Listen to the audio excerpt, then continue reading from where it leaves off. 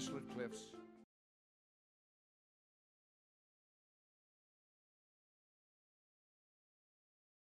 The bombardiers would be listening to the lead bombardier.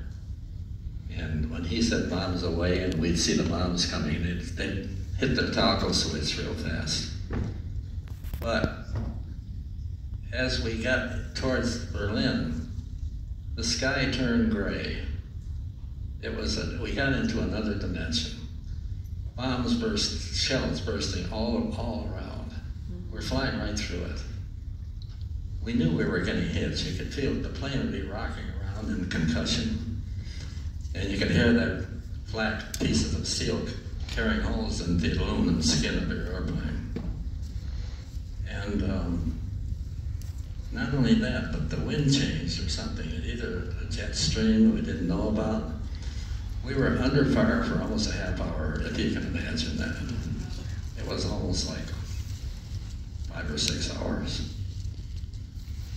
Nobody on our plane got hurt.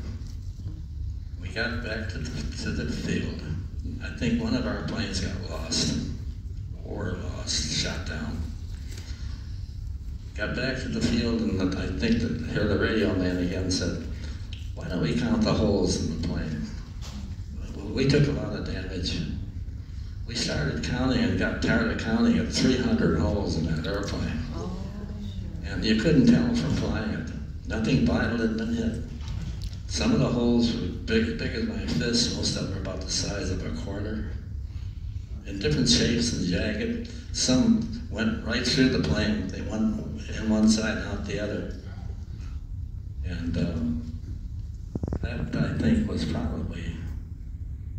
And we lost a lot of airplanes. The first report was that we lost 68 B-17s on that one day.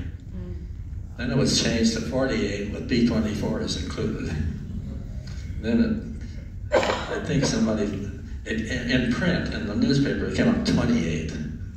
They didn't want to tell you the truth at that time. So I think we closer to 48 airplanes, 480 men if they all went down. And you can't get out of that airplane if it starts spinning. You can't get out. After D-Day, in the St. Lo Peninsula, near Normandy, by superior German forces, and our group, as well as other groups, carried anti-personnel bombs and dropped them just a couple of miles in front of our own troops into the German area. And after 2 days of that, the German general was quoted as saying, "I have no more troops, no more guns, no more tanks, everything is lost." Which was they still had some opposition going on there. That we saved thousands of American lives. By we, I mean the 8th Air Force that had this mission to do. So those two things, I think, were things that I'll always remember and be glad that I was in on it. We're 20,000. Imagine that. I've read 30,000. 28.